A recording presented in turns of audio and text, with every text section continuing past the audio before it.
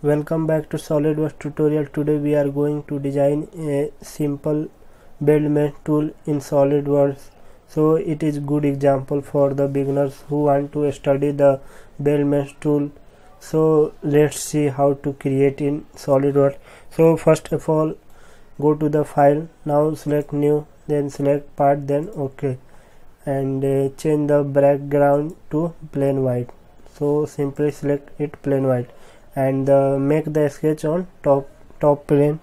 So simply, and I think the sketch will also be in 3D sketch. So simply select the sketch and select it 3D sketch, and now select the top plane and select normal, and make the center rectangle from this point.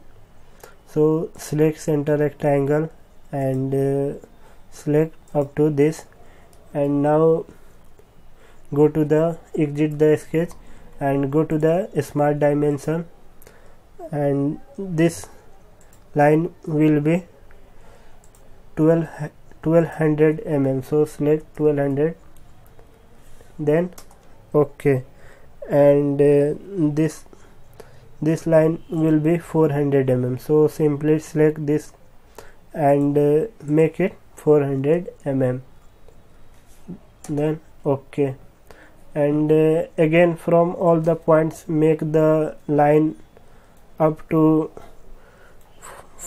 450 mm from all the points. So simply select the line and make this point and ensure that it is vertical. So select this and make the line from all the points. So select the line and from this point make to this, and now from this point, so simply select the line and make it this up to this, and again select the line and make this line up to this, and go to the smart dimension and make it 450 mm, then OK.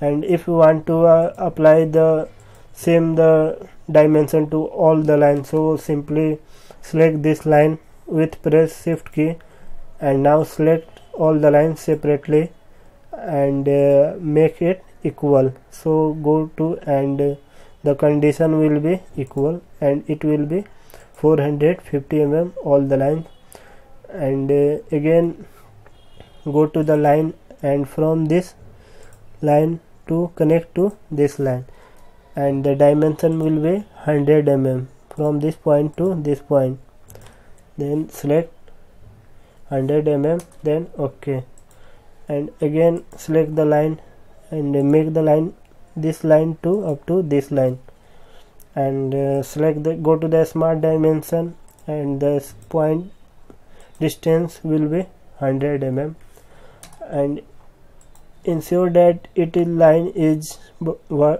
horizontal. So simply untick the smart dimension and click on this line, and the direction will be Z, along the Z direction, and again select this line and select the direction to Z direction, then OK, and from this select the line and from the midpoint make the line to up to this midpoint, and now select this and make it delete. The relation will be deleted, and now again select the line and from the midpoint to this midpoint, then OK, and now we create all the sketch of this weldment design. So again exit this sketch, so click on exit. Now we apply the structural member on this sketch. So go to the features and select the weldment tool and select structure member, and now the type will be a square tube and standard ISO, and select the size to 30 into 30 into 2.6, then OK, and select this line and select this line. Now select this line and the last one, this line selected.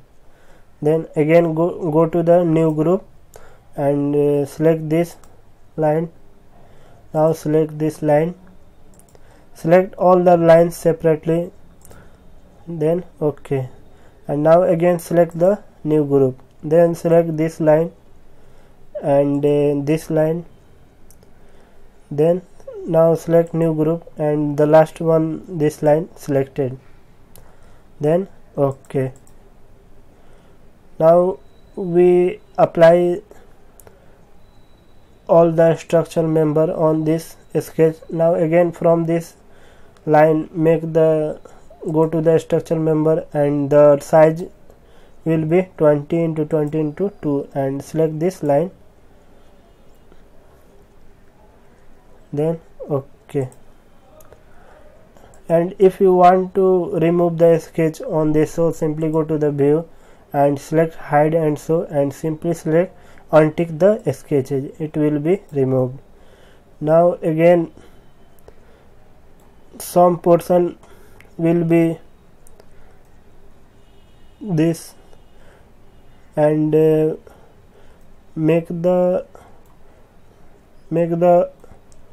gusset on this face. If you want to apply the gusset on this face, so simply select the gusset and it asks supporting faces, so simply select this face and select this face. It will be automatically selected both faces and the diameter D1 distance will be 80 mm and the distance 2 will also be 80 mm.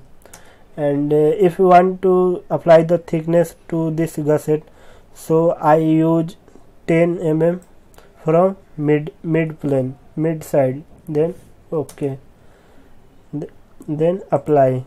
Now we apply the gusset to this structural design and if you again apply the gusset, so simply select the gusset and it asks supporting faces, so simply select this face and this face, it will be selected, then OK. Now again apply to this corner, so simply select gusset, select this face and now select this face, then OK. And the last one remaining, so make it also, so simply select gusset and select this face and select this face, then OK. And if you want to make the hole on this gusset, so simply select this face, right click, sketch, then normal and make the circle of 15 mm, so simply select the circle and make it, suppose I make it 20 mm, so select 20 mm, then OK. And go to the smart dimension from this point and this line will be 25 mm, then OK.